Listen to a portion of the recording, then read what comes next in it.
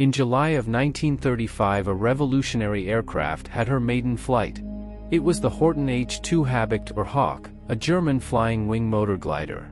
The Hawk had a thick, reflex section wing. The developer's first glider was a true flying wing without any vertical surfaces or fuselage, which had flown for 7 hours in 1934. It had attracted much interest, but was hard to control and made only one competitive flight. The Hawk had a wing of greater span and higher aspect ratio than the shallow delta of the first glider, with sweep on the trailing edges as well. With improved yaw control it flew much better, though a test report from Hanna Reich, the famous German aviator and test pilot, who set more than 40 flight altitude records and women's endurance records in gliding and unpowered flight, made it clear that more work was required. The designers of this unique aircraft were Walter Horten and Reimar Horten, often credited as the Horten brothers. Between the World Wars, the Treaty of Versailles limited the construction of German military airplanes. In response, German military flying became semi-clandestine, taking the form of civil clubs where students trained on gliders under the supervision of ex-World War I veterans. This led the Hortens away from the dominant design trends and toward experimenting with alternative airframes, building models and then filling their parents' house with full-sized wooden sailplanes. The first Horten glider flew in 1933, by which time both brothers were members of the Hitler Youth. The Horten's glider designs were extremely simple and aerodynamic, generally consisting of a huge, tailless albatross wing with a tiny cocoon of a fuselage, in which the pilot lay prone. The great advantage of the Horten designs was the relatively low parasitic drag of their airframes. By 1939, with Adolf Hitler in power and the Treaty of Versailles no longer in effect, Walter and Reimar had entered the Luftwaffe as pilots. Walter was a fighter pilot on the Western Front, flying a Bf-109 for Jägerschwader or Fighter Wing 26 in the first 6 months of World War II. He participated in the Battle of Britain, secretly flying as the wingman for Adolf Galland, and shot down 7 British aircraft. Walter eventually became the Wings' technical officer. Reimar was also trained as a Me-109 pilot. However, in August 1940, he was transferred to a glider pilot school. Although the Horten brothers were often called upon as design consultants, Germany's aeronautical community tended to regard the Hortens too extreme and they were not part of the cultural elite. The Luftwaffe did not actually use many of the Hortens' designs. For example, the Horten H-5, a delta-winged, tailless, twin-engine motor glider designed and built in the early 1940s by Walter and Reimar Horten, was used for various experimental duties, including innovative structure, performance, stability and control of flying wing aircraft. It was the first aircraft to be built using an all-composite material structure. The next design came in 1942. The Horten H-7 began as a test bed for the Argus pulsejet engine, but this project was cancelled in 1943.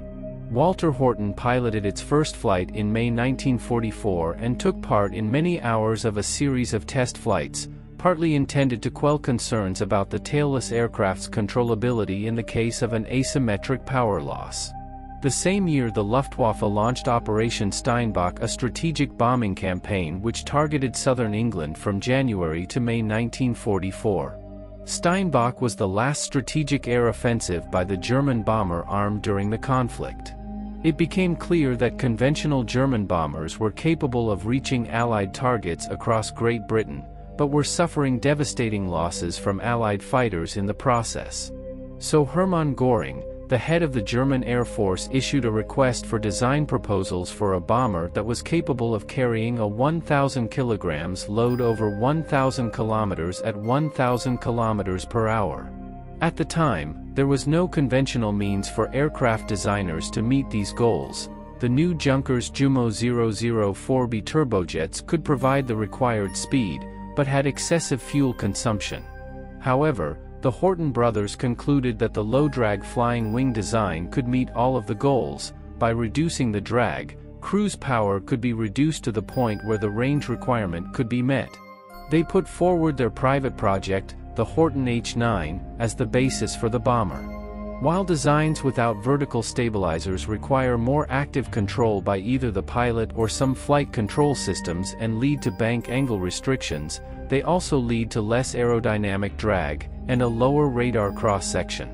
The German Air Ministry quickly approved the Horten proposal, but ordered the addition of 2 cannons, as they felt the aircraft would also be useful as a fighter due to its estimated top speed being significantly higher than that of any Allied aircraft. Göring was reportedly impressed with the design and personally intervened to ensure that 3 prototypes were ordered at a cost of 500,000 Reichsmarks. At one point, the Air Ministry issued an order for 100 production aircraft, although this was subsequently reduced to 20 aircraft. Furthermore, as the Horten brothers lacked appropriate production facilities, it was decided that the manufacturing of the aircraft would be carried out by an established company, the Gotha Wagon Fabrik, a German manufacturer of rolling stock. On March 1, 1944, the first prototype, an unpowered glider with fixed tricycle landing gear, performed its maiden flight. Flight results were very favorable, but there was an accident when the pilot attempted to land without first retracting an instrument-carrying pole extending from the aircraft. The test was followed in December 1944 by the Junkers Jumo 004 powered second prototype. In the meantime, Göring believed in the design so much that he ordered a production series of 40 aircraft, even though it had not yet taken to the air under jet power. On February 2, 1945, the first flight of the second prototype was conducted. All of the subsequent test flights and development were conducted by Gotha factory. 2 further test flights were performed, on February 2, 1945 and on February 18, 1945. The test pilot was Lieutenant Erwin Ziller, an experienced glider and Me-262 jet fighter pilot. 2 weeks later, on February 18, 1945, disaster struck during the third test flight. After about 45 minutes in the air, one of the engines caught fire and stopped. Ziller was seen to put the aircraft into a dive and pull up several times in an attempt to restart the engine. Ziller made a series of 4 complete turns at 20 degrees angle of bank. He did not use his radio or eject from the aircraft, and may already have been unconscious as a result of the fumes from the burning engine. The aircraft crashed just outside the boundary of the airfield. Ziller was thrown from the aircraft on impact and died from his injuries 2 weeks later. The aircraft was completely destroyed. Despite this setback, the project continued. Because of the deteriorating war situation, the prototype workshop was moved to Western Thuringia. In March 1945, the work was started on the third prototype. It was larger than previous prototypes, the shape being modified in various areas, and it was meant to be a template for the pre-production Series Day fighters, of which 20 machines had been ordered. It was meant to be powered by 2 Jumo 004C engines, each with 10% greater thrust than the earlier production engine, and could carry 2 cannons in the wing roots. In April 1945, George Patton's Third Army captured the factory and the third prototype, which was undergoing final assembly. It was later shipped to the United States for evaluation. It is interesting to note that the Horten brothers were unable to witness the test flights as they were occupied with producing the design for a new turbojet-powered strategic bomber in response to the America bomber competition. This aircraft, the unbuilt Horten H-18, represented, in many respects, a scaled-up version of the Horten H-9. During the Christmas 1944 holidays, Raymar and Walter Horten worked on the design specifications for their all-wing bomber. They drew up a rough draft and worked on weight calculations, allowing for fuel, crew, armaments, landing gear, and bomb load. 10 variations were eventually worked out, each using a different number of existing turbojets. The version that the Hortens thought would work best would utilize 6 Jumo 004B turbojets, which were buried in the fuselage and exhaust over the rear of the aircraft. They were fed by air intakes located in the wing's leading edge. To save weight, they thought of using a landing gear that could be jettisoned immediately after takeoff and landing on some kind of skid. The HO-18A was to be built mainly of wood and held together with a special carbon-based glue. As a result, the huge flying wing should go largely undetected by radar. The Hortens were told to make a presentation for their America bomber design on February 25, 1945 in Berlin.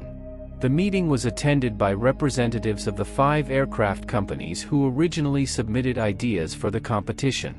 No one challenged their assertion that their flying wing bomber could get the job done. A few days later, the Hortens were told to report to Reichsmarschall Göring, who wanted to talk to the brothers personally about their proposed America bomber. There they were told that they were to work with the Junkers Company in building the aircraft.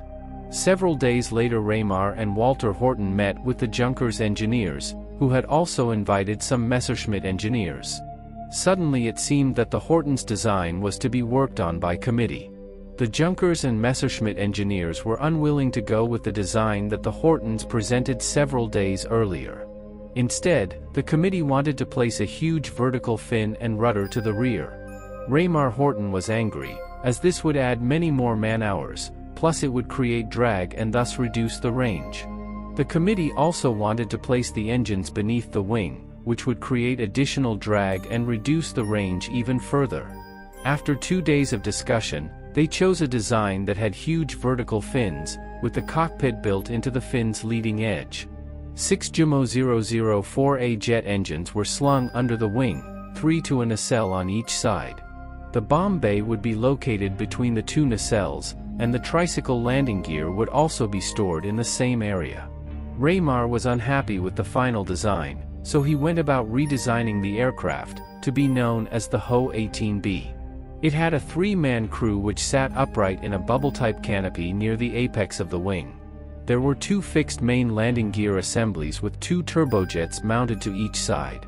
During flight, the tires would be covered by doors to help cut down on air resistance and drag, a nose wheel being considered not necessary. Overall, the aircraft would have weighed about 35 tons fully loaded. Fuel was to be stored in the wing so that no auxiliary fuel tanks would be required. It was estimated that the Ho-18B would have a range of 11,000 kilometers, a service ceiling of 16 kilometers, and a round-trip endurance of 27 hours. Although armament was considered unnecessary, Reimar Horten proposed that 2 cannon could be mounted directly below the cockpit. Work was supposed to start immediately, and the Göring expected the aircraft to be built by the fall of 1945, which Reimar Horten reported to be impossible. Germany surrendered 2 months. As the war ended, Reimar Horten emigrated to Argentina, where he continued designing and building gliders, including 1 experimental supersonic delta-wing aircraft and the 4-engine flying wing FMA IA-38 Naranjero, intended to carry oranges from producers to Buenos Aires. It was a 4-engine experimental tailless transport aircraft, based on the Horten Ho-8 project. The prototype only made its first flight to December 9, 1960. The IA-38 proved to be difficult to control, and was underpowered, giving a poor performance, while the engines also suffered from overheating. The prototype made 3 more test flights before the project was cancelled in 1962. After the project was cancelled, the IA-38 was placed in the grounds of the Aeronautical School, where it was used as a static display until a fire destroyed the aircraft's skin. The remains of the plane were scrapped afterwards. Walter Horten remained in Germany after the war and became an officer in the post-war German Air Force. Reimar died on his ranch in Argentina in 1994, while Walter died in Germany in 1998. I hope you enjoyed this episode, and to make sure you don't miss my future work, please make sure you are subscribed to my channel and press the bell notification button. Thank you, and see you in the next video.